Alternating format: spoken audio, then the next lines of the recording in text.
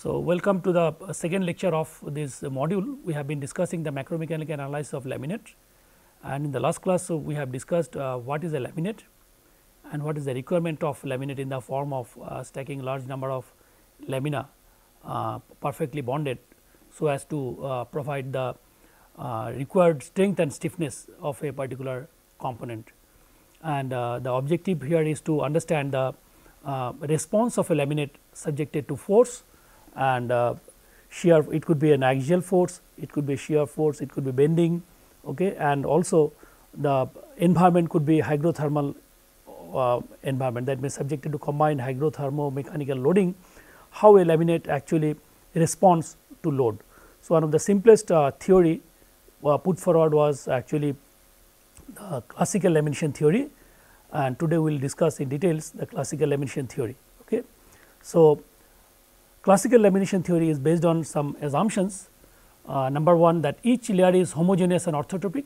By this time we understand what is the homogeneous and orthotropic. Actually, each lamina is heterogeneous, but in macromechanical analysis we have considered the lamina to be homogeneous, which was represented by its average properties, even though the average properties are actually functions of the constituent fiber and the matrix. Okay.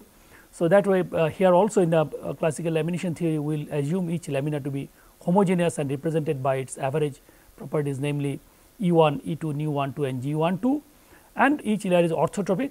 That means there is no in plane shear extension coupling in the material direction. Okay. And the laminate is thin and its dimension is much larger, lateral dimensions are much larger compared to its thickness, and the laminate is loaded only in the in plane, that is each lamina is experiencing only in plane stresses sigma x, sigma y and tau x y. Referring to this figure, if you consider this laminate, okay, then the out of plane stresses sigma z, tau x z and tau y z is 0. This is true for thin laminate. Okay. Then all the displacements are small, meaning that we can actually use the linear strain displacement relationship. Okay.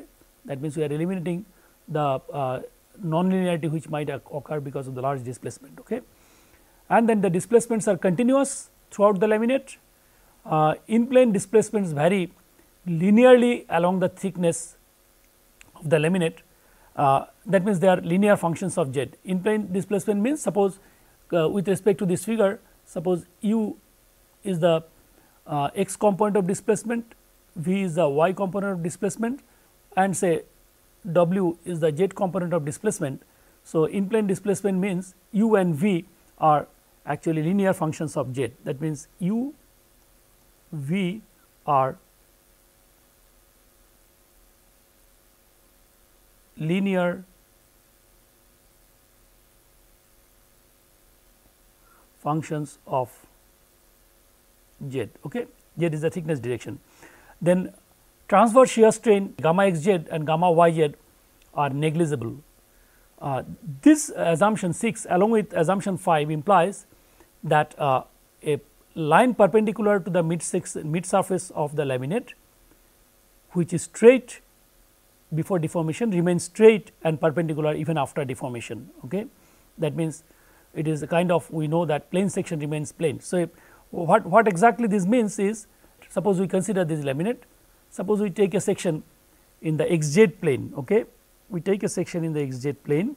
Okay. This is the laminate, layered laminate, of course, we are not showing the layer here. So, this is in the xz plane. Okay. Suppose we consider a in that section a rectangle, small rectangle A, B, C, D, okay, and this is the mid surface of the laminate. Therefore, the line AD is straight and perpendicular to the mid surface before deformation. Suppose after deformation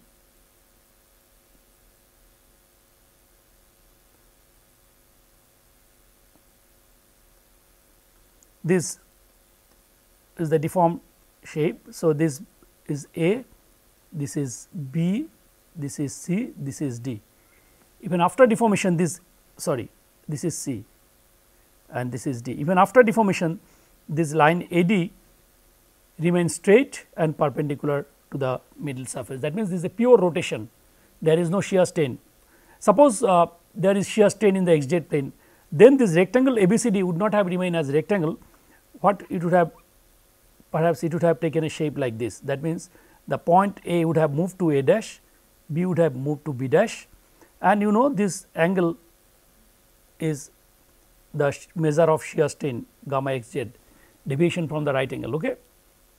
So, because this xz is 0, therefore, the transverse strain is negligibly small or 0, therefore, the line AD, which was straight and perpendicular to the mid surface, still remains straight and perpendicular to the mid surface. So, this is what it is. That means, similarly we can take a section in the yz plane and show that gamma yz 0 means a line which is initially straight and perpendicular to the middle surface will be so after deformation. Okay. And then the strain displacement and stress strain relations are linear. Already we have considered small displacement, therefore, the linear strain displacement relationship will be used, and stress strain relationships are linear, that means, it obeys Hooke's law. Okay. Epsilon z, that means strain in the z direction, is negligibly small, I mean compared to epsilon x and epsilon y, and we may consider this to be 0. This means, if this is the thickness of the laminate, say H, because it is thin, therefore, when it is deformed, change in length of this line AD is negligibly small compared to the displacement. Therefore, we can consider that epsilon z or the strain in the z direction is negligibly small. Okay. Now, with these assumptions, basically what kind of assumptions we made? We made assumptions on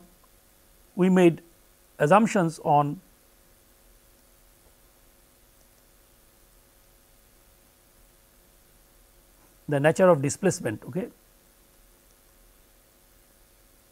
We have assumed that u v, that means in plane displacements, are actually linear function of z. We have also assumed the strain displacement relations are linear. We have also assumed the stress strain behavior as linear. So, we have assumed displacement, we have assumed stress strain. Then we will see how we actually establish the relationship between force and deflection, or say stresses and strains, using equilibrium equation, okay, using equilibrium, and then finally, we will see how the overall the laminate could be characterized, that means, the laminate constitutive relationship. Okay. So, this is what we will be doing in the classical lamination theory. So, first we will see the displacements. We represent the laminate, say this is a laminate, a multi-layered laminate. So, we fix the coordinate system at the mid surface of the laminate. Okay. So, mid surface of the laminate and say u naught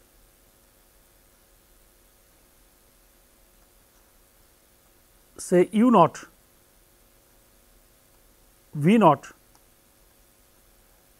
and w naught are the x, y and z component of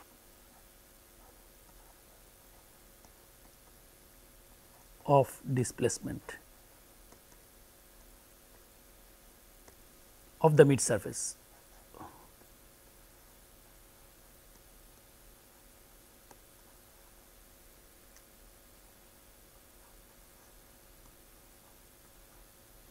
Okay. That means, if we represent this is the middle surface.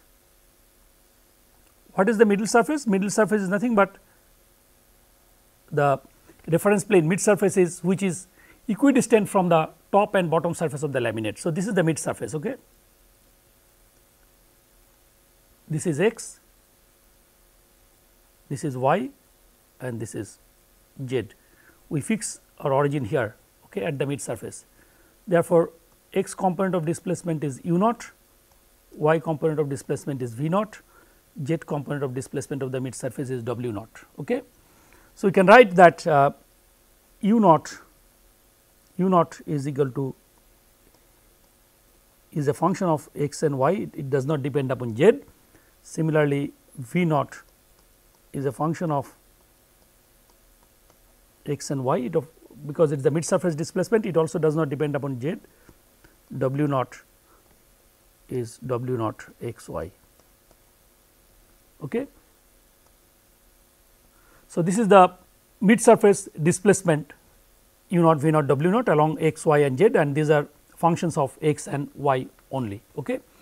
Now, if we consider a xz section, we take a section of this laminate in the xz plane, just see, and we take a section in the xz plane. Okay.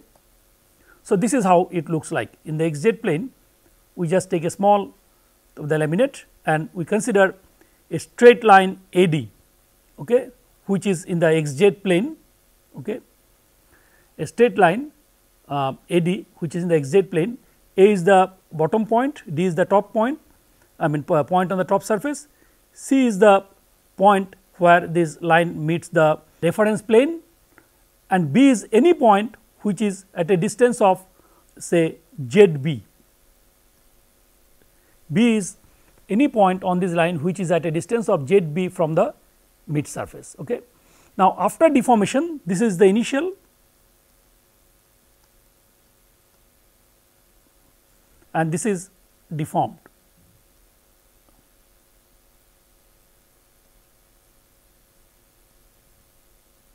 So, after deformation, the point A moves to A dash, B moves to B dash, C moves to C dash, and D moves to D dash. But then going by our assumptions that the line AD still remains straight and it remains perpendicular to the mid surface, as you could see from this figure. This is because there is no transverse shear strain, that means tau gamma xz is equal to 0. Okay. So, in the xz plane, u naught is the x displacement, x component of displacement of point of the middle of the reference plane. Okay. As you can see. Similarly, A moves to A dash, therefore, the length between if I join A and A dash in the x direction, this u A is the displacement of point A, x component of displacement. Similarly, u B is the x component of displacement of point B. Now, since it rotates, it undergoes pure rotation, you can see there is no shear strain. Therefore, this distance, okay, because this distance is ZB, therefore, this distance is for small angle ZB into alpha x. This is ZB into alpha x. Therefore, we can write the rotation of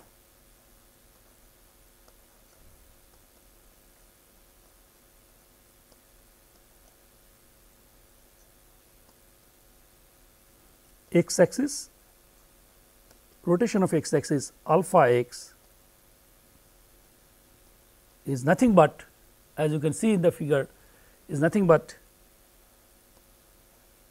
dw naught dx, okay, and rotation of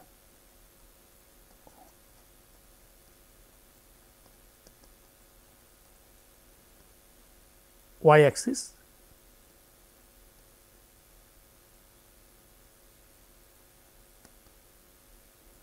alpha y is equal to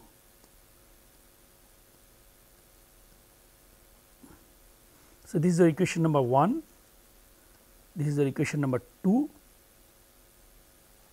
How we get this alpha y?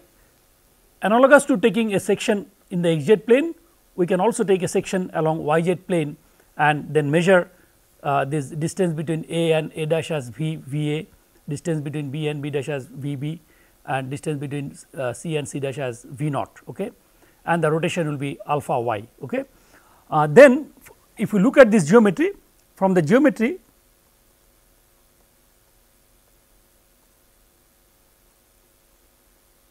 we can see that UB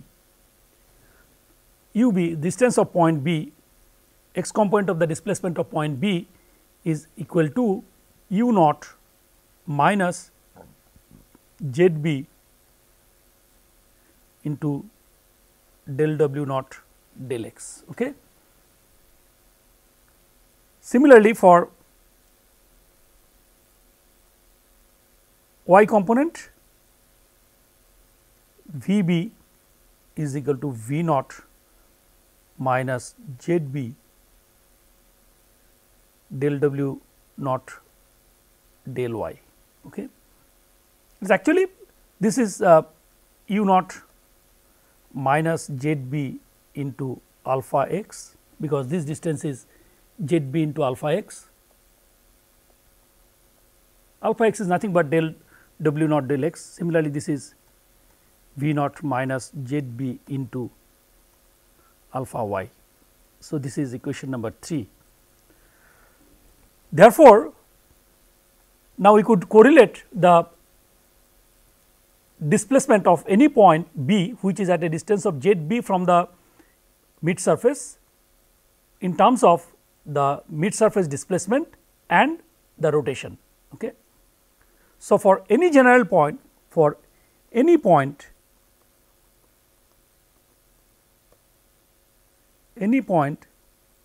at a distance of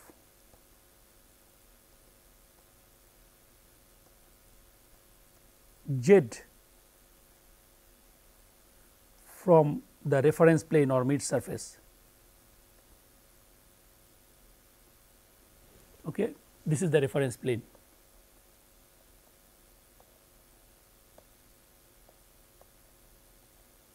Okay. We can write that u is equal to u naught minus Z del W naught del x, and V is equal to V naught minus Z del W naught del y. Okay. Therefore, we can now write that u, that means the x component of displacement of any point as a function of now x, y, z is equal to u naught minus z del W naught del x, V x y z is equal to V naught minus z del W naught del y, and W x y z is equal to W naught x y. That means, the say this is equation number 4. Outer plane displacement, that means the displacement along z, okay, that means is for the whole laminate is at any point on the laminate is same as that of the mid surface displacement. Okay. This is because it is thin, and therefore, the displacement of the whole laminate could actually be represented by the displacement of the mid surface. Okay. And the in plane displacement u and v could be expressed in terms of the in plane displacement of the mid surface and the the distance of that point from the reference plane in the z direction. Okay. Basically, u is equal to u naught minus z into del w del x, del w naught del x, and similarly v is equal to v naught minus z into del w naught del x. So, we could actually express the displacements of any point in the laminate, okay, as a function of x, y, z. Of course, outer plane displacement w does not depend upon z. You can see that if we put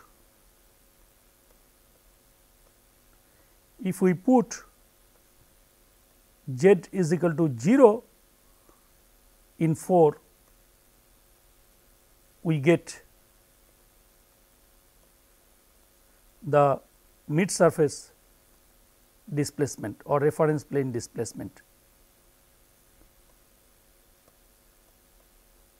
Okay. And if we put z is equal to say plus h by 2 or minus h by 2, we get the displacements of the bottom and top surface of the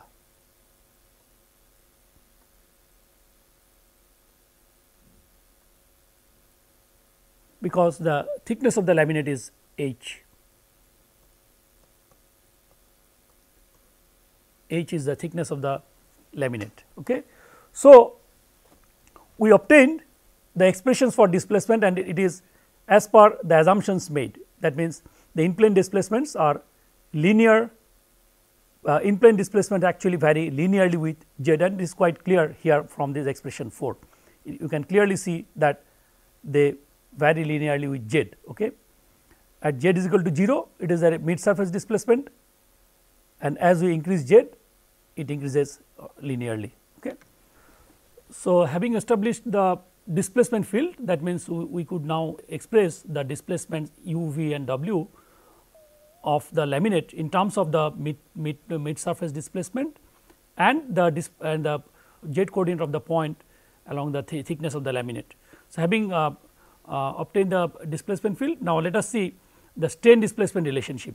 So, with our assumption that for small displacement we have the expressions for strain displacement as this, epsilon x equal to del u del x, epsilon y is equal to del v del y, and gamma x y, these are the in plane strains. Okay. Epsilon x, epsilon y and gamma x y. Therefore, using the expressions for displacement from 4, we could write that epsilon x, if we put the expression for u, that is del u naught del x minus z del square w naught del x square. Okay. Similarly, we could write epsilon y is equal to del v naught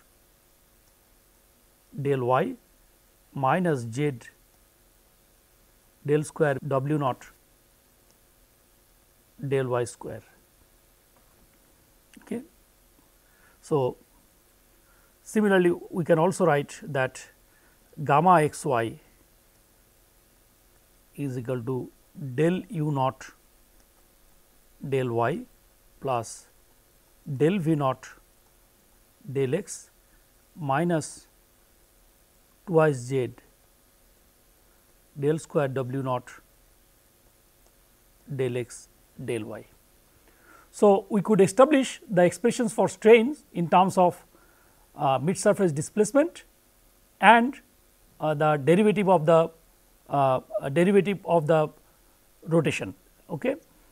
Like first derivative of del w naught del x, del w naught del x is nothing but alpha x. Okay. And this is again, these expressions for strains are as per our assumptions that the in plane displacements vary linearly with z. Okay. And there is no transverse shear strain. So, that you can check here also. Suppose we would like to find out what is gamma x z transverse shear strain. So, this is nothing but del u del z plus del w del x, and if you see the expressions for u in equation number 4. So, this u in this expression for u naught is actually only function of x and y, therefore, derivative with respect to z vanishes, and here this term is a linear function of z, therefore, we can just this term will be retained. Similarly, for v. So, we can write del u del z is equal to minus del omega naught del x and plus del omega del x del w naught del x, and del w del x is nothing but del w naught del x, therefore, this is equal to 0. Similarly, gamma y z is equal to del v del z plus del w del y. Again, if you look back the expressions for v naught is only function of x and y, therefore, its derivative with respect to z vanishes, therefore, only the next term remains, which is a linear function of z, therefore, this is minus d w naught del y and this is del W naught del y is equal to 0. So, we could see that based on the assumptions that the transverse strains shear strains are 0, we have established the expressions for displacement field, which again satisfies this. Okay. So, this could be written as, we can write this as epsilon x is equal to epsilon x naught minus z k x, epsilon y is equal to epsilon y naught minus z k y, and gamma x y is equal to gamma x y naught minus z k x y. So, this is our equation number 5, where actually this epsilon x naught is equal to del u naught del x, that means x component of mid surface strain, epsilon y naught is equal to del v naught del y, that means strain along y direction of the mid surface, and gamma x y naught is equal to del u naught del y plus del v naught del x. These are mid surface in plane strains.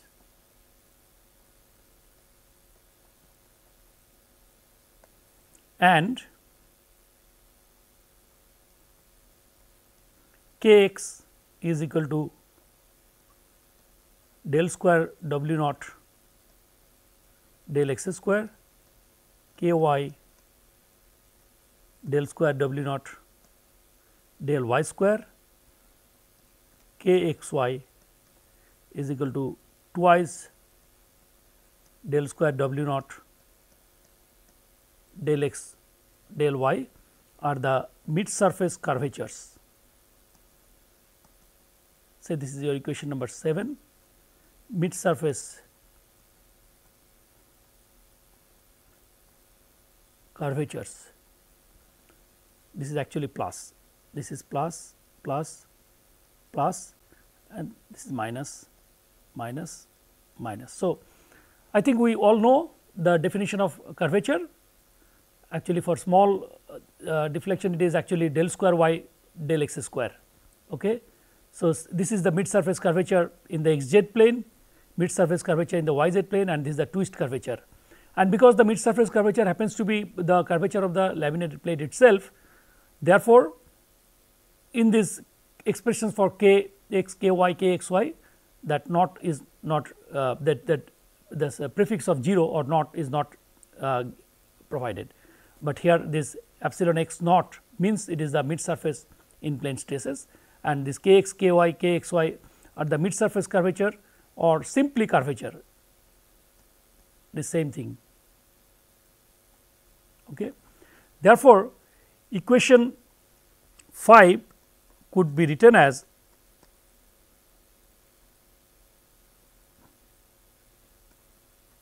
epsilon x, epsilon y, gamma x y is equal to epsilon x naught, epsilon y naught, gamma x y naught plus z into k x, k y, k x y. Say this is equation number 8. This is mid surface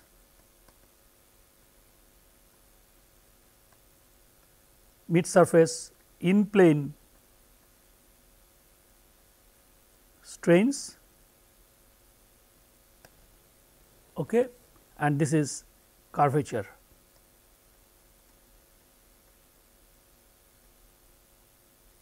So, the strain at any point could be established in terms of the mid surface strains and curvatures, and of course, it is decided by what is the location of that point with respect to the reference plane. Okay.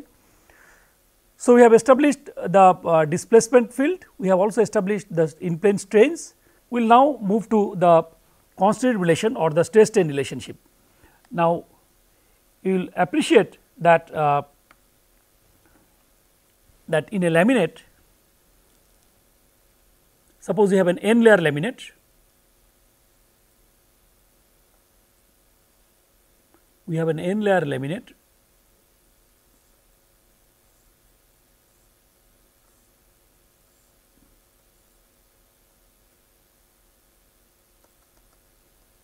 n number of layers.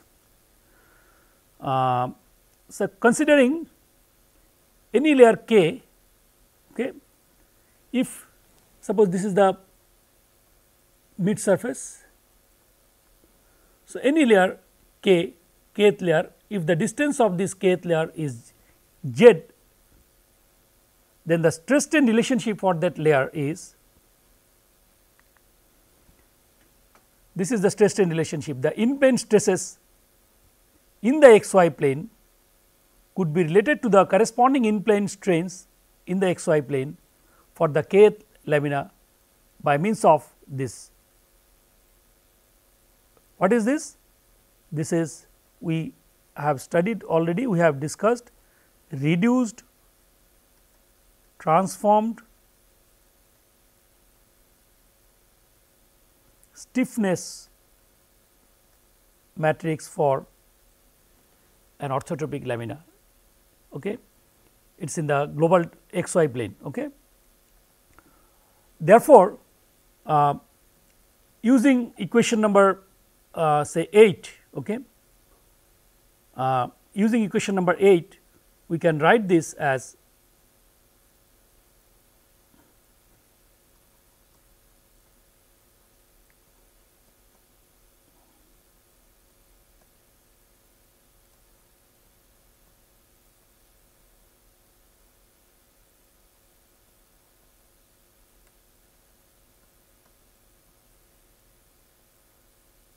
this epsilon x, epsilon y and gamma x y could be expressed in terms of epsilon x naught, epsilon y naught, gamma x y naught plus z into kx, ky and kxy. So, this is our equation number 9. Okay. And now, if you see the this is for kth layer, this is for kth layer, and this stiffness reduced transform stiffness matrix is for kth layer. And if you see the if you see the stress strain relationship, this is for a particular layer, okay, but the laminate is actually, the laminate actually consists of number of layers. Say in this case, if we have considered an n layer laminate, let us see how the, suppose if we consider, say for example, if we consider a 4 layer laminate.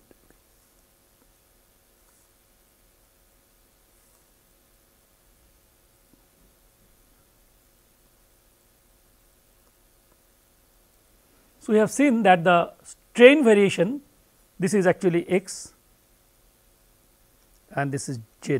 We can do the similar thing for y z plane also. So, the strain variation across the thickness is actually linear. Okay. The strain variation across the thickness is linear. Suppose this is the strain variation. Okay. Maybe this is the strain variation.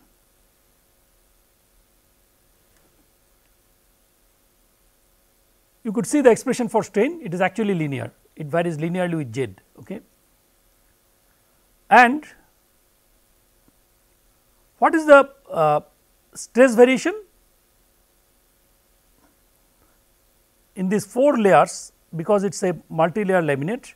In each layer the stiffness will be different. Okay. If you look at the stiffness of each layer could be different. Maybe this is very high, this may be low. Okay. This may be the stiffness variation. Actually, it is not a scalar quantity, it is not one quantity, but just to show that the stiffnesses could be different and in each layer. This leads to the stress variation across the thickness as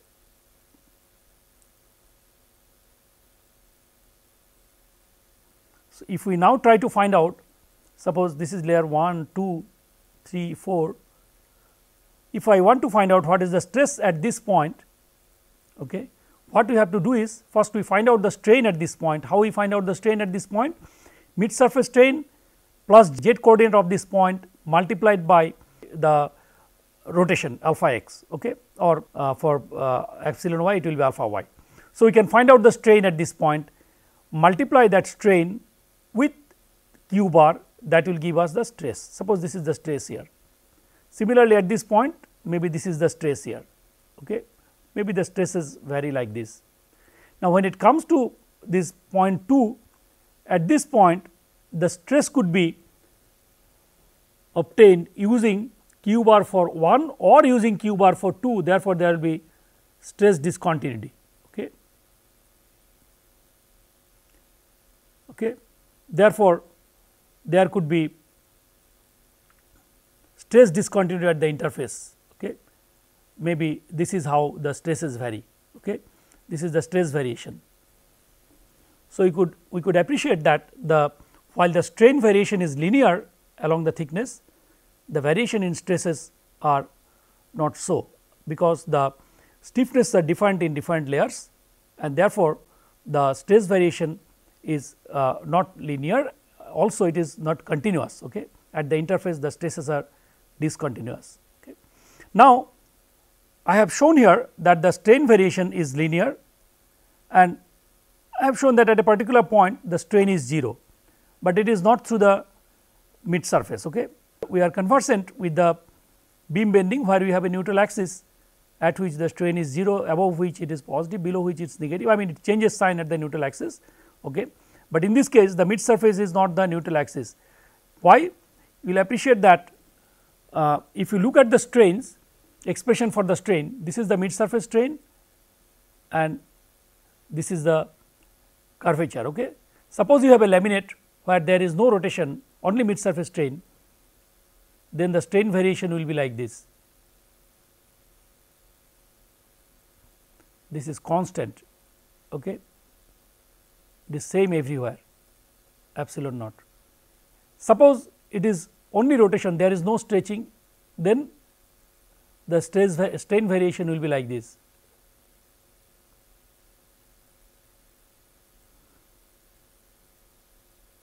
This is the strain variation, it is like pure bending. Okay. Therefore, the resultant strain variation will be something like this, depending upon the relative magnitude of epsilon naught and epsilon b. It could be,